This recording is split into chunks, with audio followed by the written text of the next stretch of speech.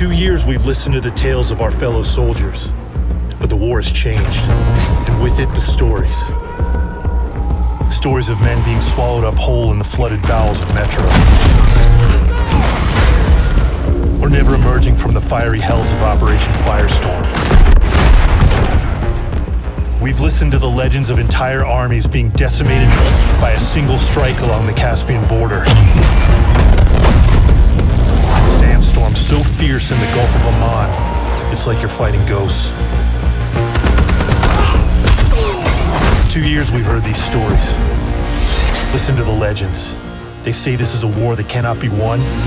We'll put that theory to the test.